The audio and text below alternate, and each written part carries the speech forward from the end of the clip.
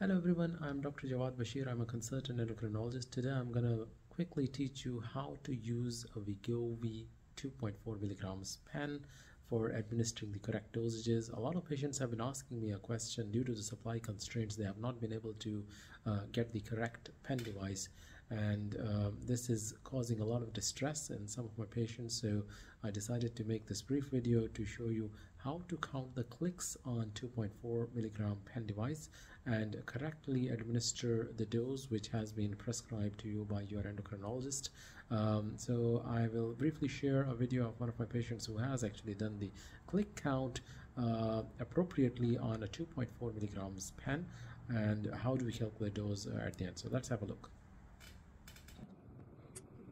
1, 2, 3, 4, 5, 6, 7, 8, 9, 10, 11, 12, 13, 14, 15, 16, 17, 18, 19, 20, 21, 22, 23, 24, 25, 26, 27, 28, 29, 30, 31, 32, 33, 34, 35, 36, 37, 38, 39, 40, 41, 42, 43, 44, 45, 46, 47, 48, 49, 50, 51, 52, 53, 54, 55, 56, 57, 58, 59, 60, 61, 62, 63, 64, 65, 66, 67, 68, 69, 70, 71, 72, 73, so 74. Okay. Now this is the correct method of counting the clicks on your 2.4 milligram Ozempic pen, and as you can see, the total number of clicks on the pen device are about 74, which would be administering the 2.4 milligram dose to you in one full dial.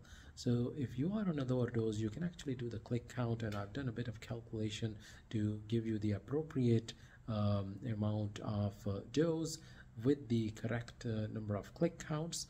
You can follow this algorithm and calculate your dose which has been prescribed to you by your endocrinologist. Please ensure you have supervision of your endocrinologist, and also remember that the cold chain of the pen device is not broken, which means that it has to be kept in a refrigerator, not frozen.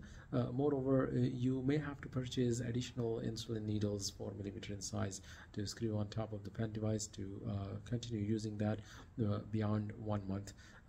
Ideally, the pen device should be consumed within 6 weeks, but make sure that the fluid in the distal part of the pen is actually clear and it is not cloudy if you're using it beyond that. Also, it is not advisable to continue using it longer than 2 months if your pen has not been consumed.